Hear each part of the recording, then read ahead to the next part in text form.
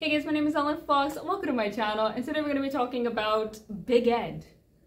I thought he was irrelevant. I totally forgot about him. I was not even thinking about him. Tell me why I opened TikTok today and the first video I see is Big Ed's exclusive interview with Us Weekly. I have been told you should probably try to date a celebrity because they know what it's like. I'm Jennifer Aniston. If you're single, call me. Not even his own TikTok account or whatever. A freaking exclusive interview with Us Weekly. Like, I thought we left this man behind. We were not talking about him anymore, but he is still here. He is still thriving, and he has officially become the king of delulus. Because I thought I was insane. I thought I was insane because I believe myself to be Penelope Featherington. In my head, I'm married to Colin. But at least I'm not insane enough to be declaring it on the internet.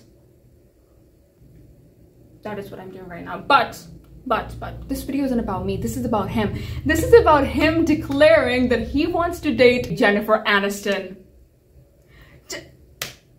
Jennifer Aniston, like this interview, my goodness. This man never fails to freaking blow my mind. We need to talk about this. The funniest thing about these videos are the freaking titles, because what do you mean he gets wedding proposals every day in his DMs? From who? Not humans or aliens sending him DMs? Not even freaking aliens would do that. So who, does he have like fake accounts? Is it bots? I don't think even bots would do that. The mom is giving freaking Lady Burbrooke, like perfection had already been done. I often say, God did not bless me with another because perfection had already been achieved. My goodness. He's going to be miserable? Him? And that's when it hit her like a ton of bricks that it was over. And it would be so much better if we get to hear other people's story as well, because why is he always the only one yapping?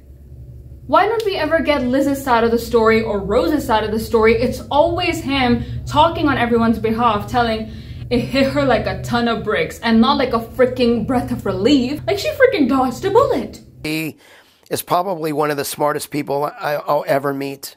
I don't know what her intellectual score was, but I don't know what her intellectual score was. I'm gonna start using that, like, I don't know what your intellectual score is, but I'm gonna explain this to you like it's -90. I'm looking for somebody that doesn't want to be in the spotlight, that doesn't want to be on TV. No, would I date a fan? I don't recommend it. Fans? What fans? The only fans that I can think of, anyone possibly liking this guy, could be men like him. So, unless we're counting that, I cannot think of anyone. I cannot think of anyone. Who? Who? Freaking who? What am I, a fucking owl? Owls are asking you who? They like Big Ed, the character that I created. And once, they get to know the real Ed, well, we're inseparable. I'm kidding.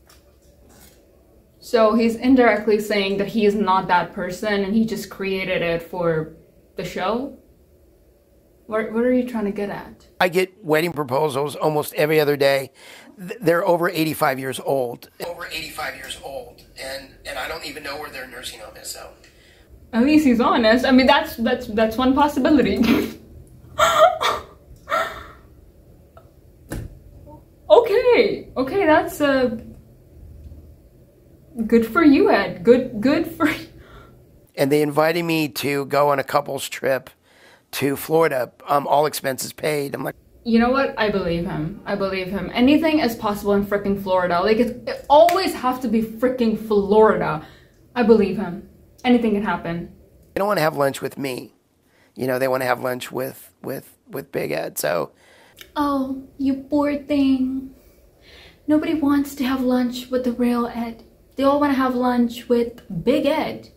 The character that, apparently the character that you're playing on the show, the character that is paying your bills, the characters that is the reason we even care about, we don't care about you, we know you. How bad, how terrible that people want to, honestly, I don't know why anybody would want to have that, but still, how terrible a fate. I would love to meet, a conservative Catholic woman would be my dream. Of course. I want a good Catholic wife. Don't they all? Every fucking man wants a good Christian wife, but none of them ever want to stop and think for 1 second, why would a good woman want me? Why would a good woman ever want to sully herself by being in your freaking presence even? Like, not even want to be in a relationship with you. A good woman would not even want to be in the same freaking room as you. And I'm not even talking about Ed. I'm talking about all of the men that are freaking man-hoes and then go around being like, I want a good Christian wife.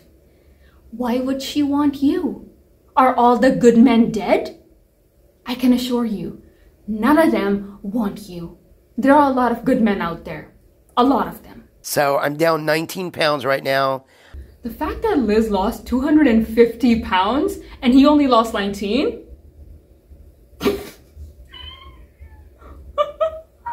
My therapist said, look, your behavior doesn't have to define who you are. Does anyone know what therapists he's seen? Because I freaking need to see them as well. They are the reason for these delulus. They are the reason he thinks that he's the man that he is. Because the hell does this even mean? Your behavior does not have to define you, then what does? I can go ahead and kill people and that does not have to define me. I could get like a written slip. My behavior does not define me. Everybody knows that I'm a good girl, officer. And I can also pray for Liz, which I do. Okay, jokes aside, because this is about God and I want to clarify this. I would never judge anyone and I would never joke about anyone going to church or going towards God, you know, whatever their religion may be. Because at the end of the day, we have all hurt people, we're all sinners, we're all bad people. So I would never sit here and be like, oh, now you want to go to church? No. So, you know, whatever he's doing, if he's becoming a better person, good for him. Good for him, and I appreciate that and I respect that more than anything, so just want to clarify that. She actually surprised me. She got my age wrong, I'll be totally honest. Doesn't feel nice, does it? My birthday's coming up and my dad was like, there's 4 days until it. I don't know if he knows what my age is, but, you know, still, like, points for remembering it. I'm gonna ask him, do you know what year I'm turning? He knows the year I was born, so he always does like a calculation, like, you're turning 29. Fun. I have a feeling Big Ed ain't going anywhere. We're gonna still see you on the box. I know. Yeah. He might want to go somewhere, but you guys are not gonna let him go anywhere. So that was it for this video. Really hope you guys enjoyed, and if you did, give me a like. Also comment below and let me know, do you like this or not? Should I be talking about other things besides like TV shows and movies? So let me know. And also subscribe, click the notification bell so you're notified every time I upload, and also follow me on my Instagram and TikTok. They're both at Only Fox, and yeah, that is it. I'm the only Only Fox in this world. And I kind of enjoyed doing this video. Like, I normally avoid them because it's real people we're talking about, you know? At the end of the day, I don't want to hurt anyone's feelings. So when it's a TV show, I do it because it's not real people. When it's a real person, I'm like, damn. Imagine somebody makes a video about you like that. So I avoid these videos, but then if you guys like them, I might do them. So yeah, let me know that and I'll catch you in the next video. Bye-bye.